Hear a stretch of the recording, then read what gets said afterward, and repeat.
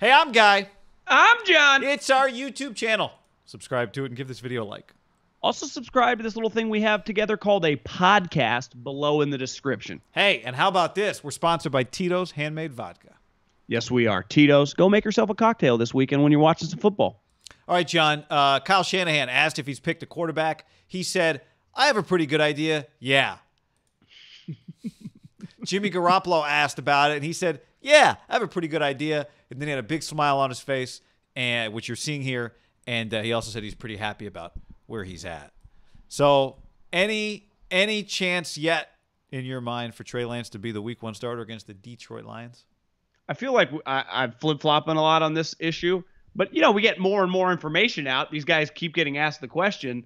It's hard to really feel confident about your take, you know, because one day something happens. And you're like, oh, maybe Jimmy is a starter. When he smiles and say, yeah, I feel pretty good. But then you just think, well, he's been getting all the first-team reps. Like he's the first quarterback to come out in practice, in the games. I get in his mind. Then, to me, the curveball that no one knows except those guys, we're recording this on August 25th. There is zero chance that they haven't spent minimum 10 hours as a coaching staff with the quarterbacks and probably the skill guys too, going over, I don't know, game plan stuff with the Lions, right? Based on whoever Dan Campbell hired as his defensive coordinator, looking at what he's, you know, his resume, probably watching game tape of some of their players. Well, who do you think's being told, like those Jimmy Garoppolo's in those meetings? And, you know, there are clearly plays that you would implement into a game plan for Jimmy and not Trey and vice versa. I guess you could probably put everything in there for Trey and Jimmy, but you could put stuff in there for Trey that you wouldn't put for Jimmy. So maybe he has a decent idea. But you have to agree. I mean, it could – it's still not inconceivable that he just names Trey Lance the starter. And then there's the bigger elephant in the room with, you know, the money situation with Jimmy and the contract. And it would be complicated, right, if you did – I guess, would you consider a demotion if they named Trey Lance the starter? Would that be a demotion? For Jimmy Garoppolo? Yeah. Yes, because not just because he's been the starter before, but because he got basically all of the first-team reps going into the opener, preseason opener, was the first-team quarterback. Trey Lance played with the second team.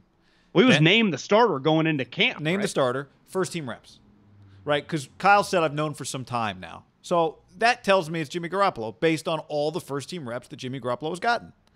Now, we talked about this several times over the last few days. We just did a video, part of the podcast on Tuesday, that was, does Kyle know what he's going to do? Because he left the door open. Now, what he's going to do and what we think he could do or should do aren't necessarily always the same things when we have this conversation. But anyway, Jimmy gets most of the first-team reps in camp. Jimmy is the first-team starter in the first game. Jimmy gets all the first-team reps until Friday, the Charger week. Then he starts the game. Then Trey Lance, after a few first-team reps on Friday, gets a few first-team reps offensively. Then he plays with people that aren't first-teamers. And now we're into the third week of this thing. So, I mean, you know, Kyle could be trying to throw everybody off the scent. I don't think he has interest in doing that with his words. He's not going to operate in terms of how he manages his team in practice to confuse people.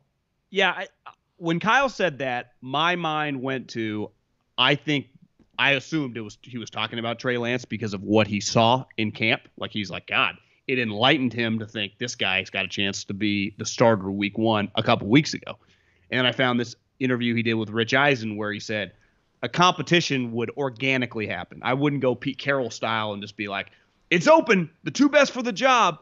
And I think when you and I went to the training camp practices, it's kind of how it felt, even though because there were one guy came in after the other specifically, right? Trey was coming with the twos, but the way they worked with the skill guys, he doesn't just throw to the second and third string guys. He throws to George Kittle. He throws to Brandon Ayuk. Juszczyk will be in there. Like he gets to rep with the skill guys. And I had hammered home that I do not think is normal, right? If you just went to Seattle's practice, Geno Smith, I don't even know, whoever is not throwing to DK Metcalf and Tyler Lockett, right? If we went to practice, unless they need to get an extra rep to like get their wind or something, I would imagine DK is not catching balls from the backup. Would you agree there? Cooper Kupp with non-Matt Stafford, right? You're repping. That's what makes the Niner situation at least for me, it was eye-opening. And then obviously Trey's talent. You're like, God, this guy's got a lot of ability. But then 5, 10, 20 minutes later, whenever Jimmy followed Kyle, he seemed pretty confident with his smile, right? So it's hard to think that it didn't feel like fake bravado or confidence. It felt like he thinks he's a starter. And without specifically being told, what if he's just being told in these meetings when they're talking about the Lions, right? That to me would confirm it if I'm Jimmy Garoppolo. In any job situation, if your boss doesn't have to come up and tell you something specifically, if he talks to you indirectly about what's going to happen in a couple weeks, right? You just be like, yeah, I'm going to run point on this. Well, right? And when you've been operating, like Jimmy's been around enough football teams to know the guy that takes most of the first team reps is the starter, right? Like, even if it's not overtly said to you, it's like, so one of them's taking a lot of the first team reps and one of them isn't? The guy that started the first 2 preseason games? Here would be an example. The media in training camp gets to go to the practices. Do you know what they don't go to? Are walkthroughs. And you usually in walkthroughs at this point in time now probably are running some plays or against some looks, just walking through in sandals. And I think they mandatory sandals now. That's what CBA, so you can't run. Open-toed shoes? Seems dangerous, John. You could get a busted toe. Shoes. Well, who do you think's running the walkthroughs, right? So if Jimmy's running the walkthroughs against Lions looks, how would he not confidently think that? Now, I still believe there is a possible curveball. It wouldn't be the first, right, in NFL history to have, it happens a lot historically in training camps where it's like, whoa, didn't see that one coming, right? And obviously it happens in the season once famously with Harbaugh and Kaepernick and an injury, right? A guy that loses his job. So there are, in the season ones, sometimes you can see coming, but in training camp, you do get some curveballs like, damn. With a guy, we just saw Teddy Bridgewater named the starter. I was a little surprised there. Yeah. Even though we don't think it'd be crazy to name Trey Lance the starter, how would it feel to you if he actually were named the starter? Well, now that I saw the Jimmy video smiling, I feel like, would Jimmy cry? Like, because it'd be a shock to him. He did say, I feel pretty good about where I'm at, right? So, yeah, well, he's got $25 million on the line. Yeah, so maybe he'd feel good as the backup. Hey, Jimmy, you're the backup, but we're going to keep you. We're not cutting you. We're not going to ask you to restructure. Would he smile that big? Well, would it be the biggest story in the NFL if Trey Lance was named the starter and they released Jimmy Garoppolo? It'd be the biggest story in the NFL if Trey Lance was named the starter, period. Yeah. Period. And then the Jimmy whatever thing would happens also be, with Jimmy. Yes. But it would already be, if Trey Lance was named the starter, it would be the biggest story in the league. Yeah, I agree. Because Trevor Lawrence is the starter, duh. Zach Wilson is the starter. Fields, we feel, if Fields was named the starter over Andy Dalton. But even then, I think that one would be huge. But the Niners were just. You see the Mac Jones tweets today? He was like 24 of 26. Completed 14 passes in a row. Get ready for the Patriots to go 6-1, as predicted on the podcast yesterday. Before we go any further and a few more details to get to, John, let's tell the people this podcast brought to you in part by our friends at DraftKings. Sign up with the promo code HAM at DraftKings. We got another game going right now. And when you sign up with the code HAM, you have a shot in the instant win challenge from DraftKings with their wild cards. Claim your first wild card for free, up to $50 million in prizes. Yep, download the app, promo code HAM. Also, our friends at manscaped.com, manscaped.com. You get 20% off. Use the promo code HAM. They send Haberman a nose trimmer. I have one too. I need to trim those nose hairs. Also, get the pubic region. That's the Lawnmower 4.0. Nose and ears. This is what that is. This is not the Lawnmower 4.0. Aaron Glenn, by the way, is the defensive coordinator. Remember the great Aaron Glenn? He's the Lions defensive coordinator. You got Aaron Glenn, DeMeco Ryans. Two of them should do the XFL style race for a football in midfield. Those two guys. I think. Well, DeMeco, once upon a time, popped an Achilles, I think, with the Texans. So his speed, he was never quite the same speed-wise. All right. Well, I think Aaron Glenn's the DB, right? He can run, I would imagine. A little. I remember that Rich Eisen interview, and then I went back and watched that clip again when you posted it today. The way I interpreted that clip was when it's ready for a competition, everybody will know. And to your point, it's felt like it should be a competition, and yet the reps have not been, for the most part, distributed in a way that would, lead you to believe it's a competition. But I also... Do you think he's doing this for competitive reasons? Like talking like this now, kind of... let's go back to the draft. Probably the wrong word, but, he's just being a little secretive. Let's go back to the draft. What was the purpose of Kyle being secretive before the draft? We all knew Trevor Lawrence was going 1. And you're saying once he traded to 3. Yeah. fuck with people, kind of, I guess. What did he say after the fact? Well, he basically said, like, if I'm not going to gain anything from sharing the information, why am I going to share the information? It's not necessarily, I don't want the Jets to know what I'm going to do, but why would I tell anybody what I'm going to do if I don't have to tell anybody what I'm going to do until I'm going to do it? Makes sense. So, you know, I mean, the question is, has what he's done to this point, if we just evaluate it on the surface, says Jimmy Garoppolo is the starting quarterback. Yes. So the question is what he's done misleading? Or can it change in the next week? Can Trey play so well against the Raiders that he becomes the starting quarterback? Because, John, if you're doing that, what you're also doing is you're delaying your game prep, like you said, any part of your Lions prep. Now, you do have time, right? You got like 2 weeks, basically, after you the got a third lot of preseason time. game. Yeah, you got a lot of time. So maybe you could do that. Maybe you could let this week help determine it if something happens to change your mind. But yeah, it's hard to get a beat on him with this stuff because he is candid. You know, with Belichick, this would not be abnormal. He'd be like, well, it's just Bill being Bill. Kyle is pretty open. Like he's not one to hide stuff. And this, he already, to me, where I have just red flagged the comment is 3 weeks ago, he said Jimmy Garoppolo's a starter. So why, if Jimmy Garoppolo is still the starter, why wouldn't he just be saying that? It's a very good question. So it's basically, if he had never said it, like, guys, it doesn't behoove me, I would understand it. But he said it. And then now he's kind of pivoting. But it's getting closer to the game. And we know how coaches get the pressure of a game. Like, I do get it. Like, I bet he'll say, once Jimmy Garoppolo or whoever he names a starter, maybe he won't. Like, do you think a starter is named week 1 before like Sunday? No, he may not name a starter because he never named a competition. But the only way he names a starter, oh, well, yeah. I mean, there's a depth chart too that comes out right. If Trey Lance is going to be the starting quarterback, then does he name him the starting quarterback then? Well, I think it would wouldn't he would tell Jimmy Trey Lance and then they would get out. Well, then they might have to try and ask Jimmy to take a pay cut. Yeah, like you said, it would be the biggest story in the NFL. Yeah, because it's not as big of a story if Jimmy just starts and there's like, hey, Trey's going to play a bunch. You don't know when he's coming in, right? That's what was expected. So Jimmy could play one series and then Trey plays the rest of the game. Yeah. There is no. You don't feel confident that like there is some rhyme or reason to like Trey coming in and out. Like he might get series. Like Taysom Hill got plays. I would expect Trey Lance to get series. Well, you could right?